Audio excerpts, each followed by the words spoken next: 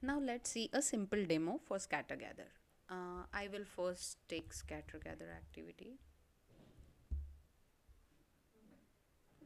In source, I will check HTTP listener again. And I will take three different variables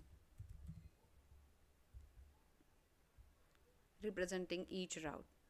So for simplicity of this project and demo, I am taking here simply three variables and calling them and assuming they are returning the rates.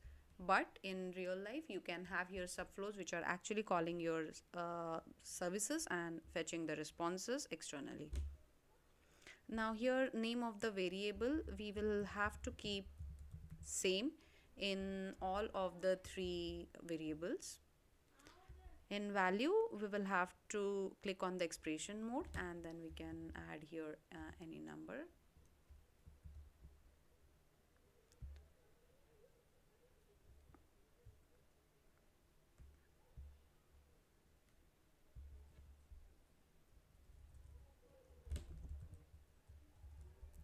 Second one is SpiceJet. Variable name will remain same.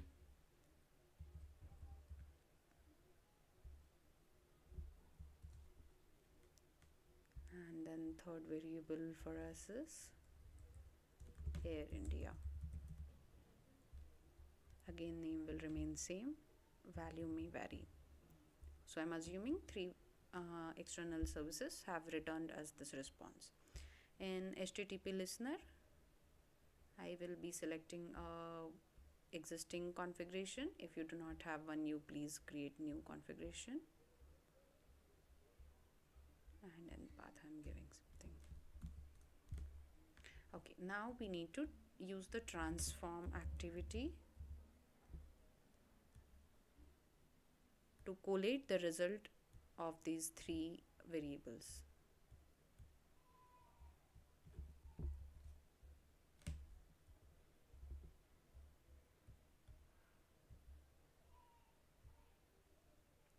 In transform message, we will use JSON, and here we will simply return var dot.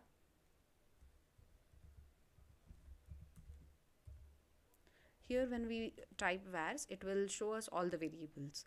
Now in all three set variable, we have taken only one variable name. If we take multiple names, it will show all the names here. So yeah, that's it. Now let's execute it. Now application is deployed. Now we can hit the HTTP request, and when I click, it returns me array with the three values, and in that we are having all the three rates. It is showing it is returning an array, so value 0, 1, 2, and it is giving us the rates of each of the flight. Now let's have a demo for Make My Trip application. Here what we will do is, first we will fetch scatter gather palette. We will need HTTP listener, and in scatter gather now I am going to have three flow references, one for each provider. In this example, SpiceJet, Air India and Indigo.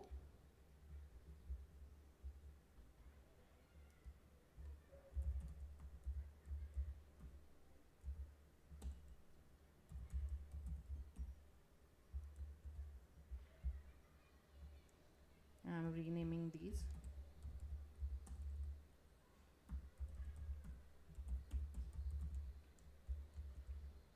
And third one to FlowRef SpiceJet.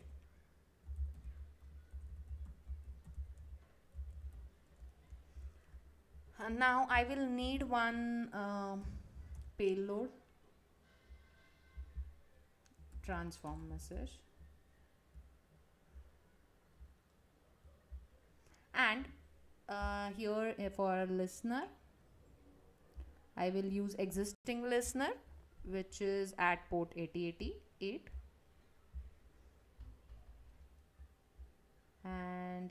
path I will add get flight rates.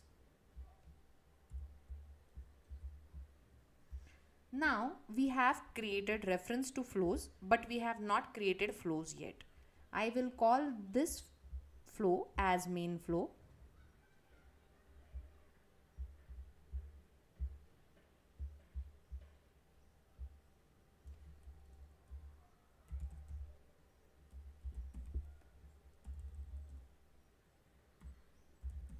And now I will drag 3 more flows. You can have flows or subflows. Here I am taking 3 flows. You just need to drag flow beneath existing main flow.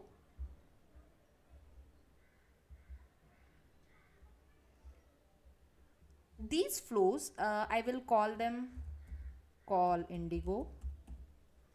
And in this flow what I will do is I will add one read file.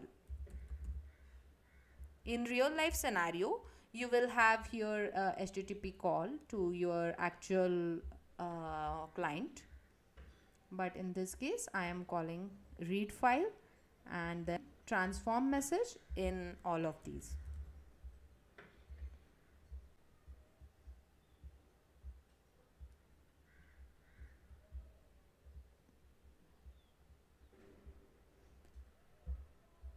I will change the name of this flow to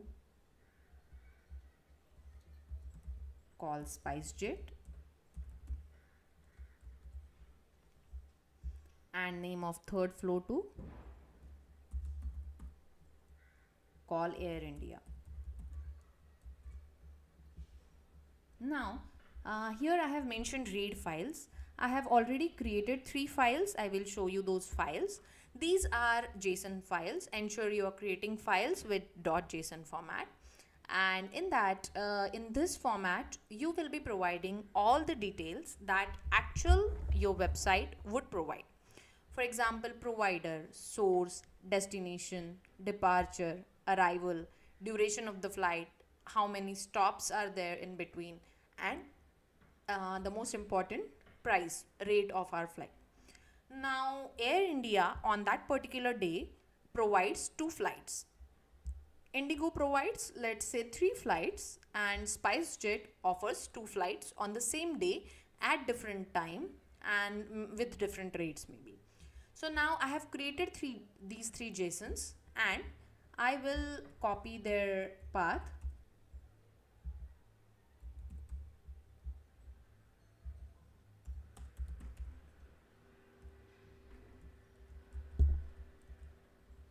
So this is called Indigo in this read file.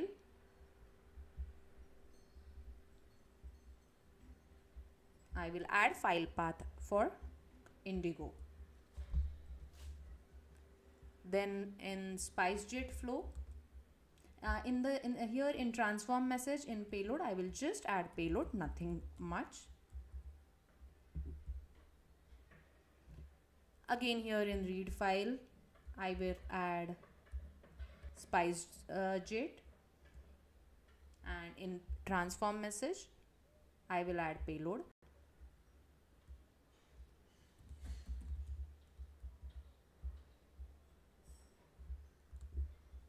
And lastly for Air India,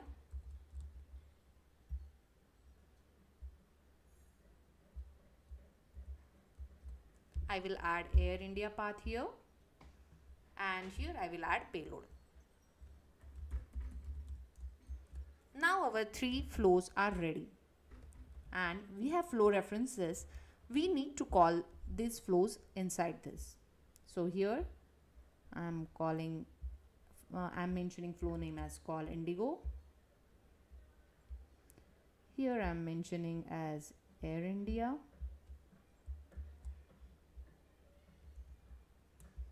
And here I will mention SpiceJet.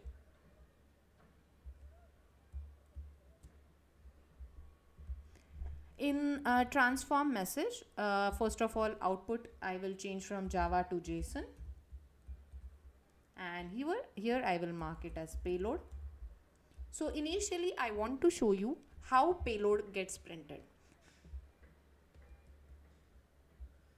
Now let's deploy this application.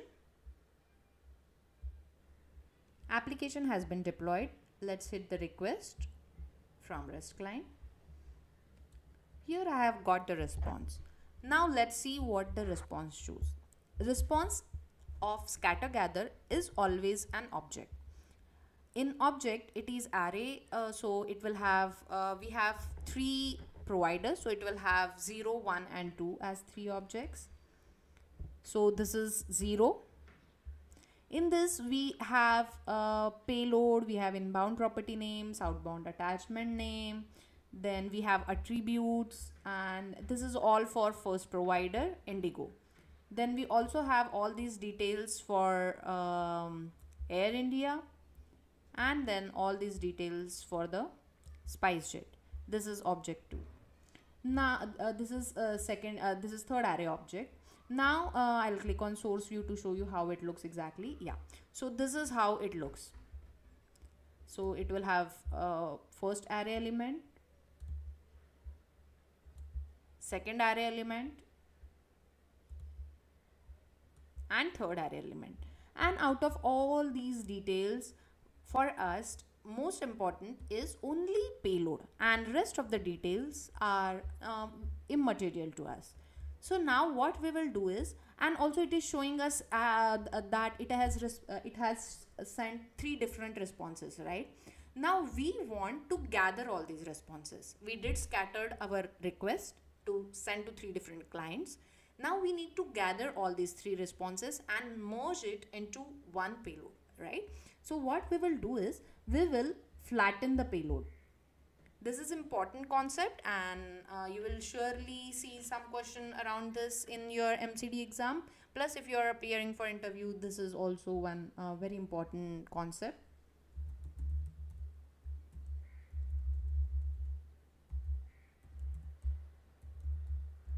So flattening is nothing but merging all the outputs together. Now I have done flatten payload dot payload. I will again hit the request.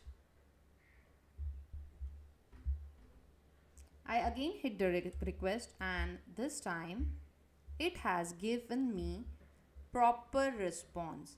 It has provided me responses from all Indigo, Air India and SpiceJet, but it has not shown me it as 0, 1, 2 array elements. It has merged it all together, and this is what we want to show it on our side if we are from Make My Trip, right? So in tabular format, see, this is how it is looking. So this is what we wanted to achieve. We did not want it to show different outputs, right? So now there are a couple of more things. What happens, we had seen that in the requirement, right? What if one provider is not available, right? So what we will do now is, we will change file name of one of the provider. Let's go and change it for Indigo. I am making it Indigo rate. Now let's again try to hit the request.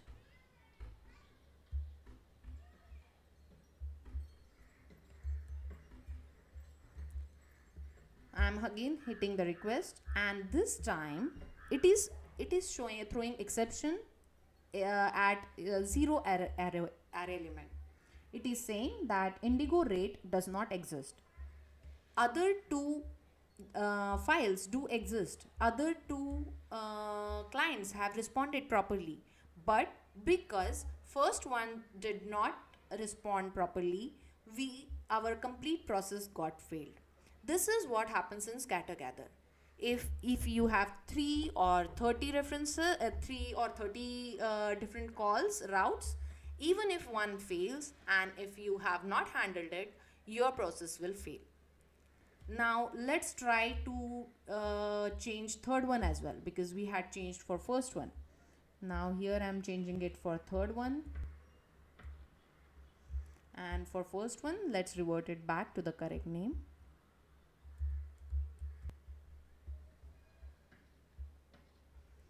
I'm hitting the request again. Oh, it is saying request URL cannot be hit. Okay, now it is fine. Okay, so it is now saying Air India rate JSON does not exist. So this time my first route was working fine. Indigo was working fine. But though Indigo was working fine, though SpiceJet was working fine, because Air India responded with error, our process failed to show any result. And this is what we need to handle in error handling. But this is not part of scope of this particular chapter. We will see error handling later. But for now, please remember that if one of the route fails, all the routes fails. One more thing I wanted to show is in scatter gather main flow, here you have max concurrency. By default, it will execute all the routes concurrently.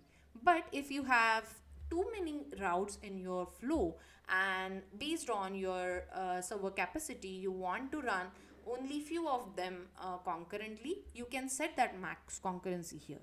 So accordingly, it will run for that particular threads concurrently, and then once those are finished, then you can execute rest of them. Also, there might be scenario where you want to execute scatter gather in a sequential manner. How will you achieve that? Can you think it for 2 seconds? Yes, scatter gather is meant to run concurrently, but if there is requirement to run these sequentially, it can be achieved. For that, you have to just put max concurrency as 1. If max concurrency is 1, then at a time, only one route will execute. And once that thread is released, then only second one will execute.